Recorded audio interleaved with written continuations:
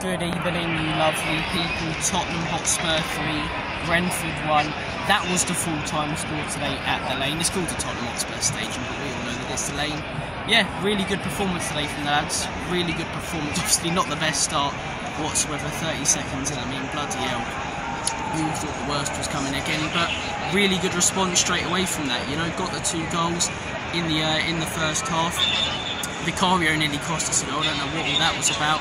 And then we head in at half-time, 2-1 up. Second half, Brentford had a 20-minute spell. They were all over us.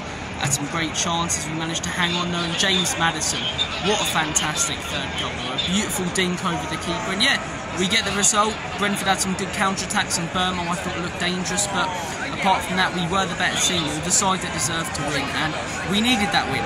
We really needed that win. You know, we got the result in the week in the cup, but the performance was absolute dog shite. It really was. And obviously last weekend against the Scum wasn't much better whatsoever, but we didn't get the result in that game. So we needed a good result, a good performance. 3 points on the board.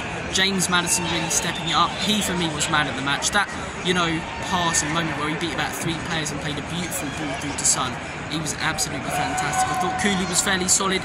Bentancur looked really, really good. Surprised he was subbed off as early as he was. I believe it was like the 65th minute, something like that. So some really good performances in there. Some really good performances. Mickey van der Ven as well. How can I forget Mickey? He was brilliant.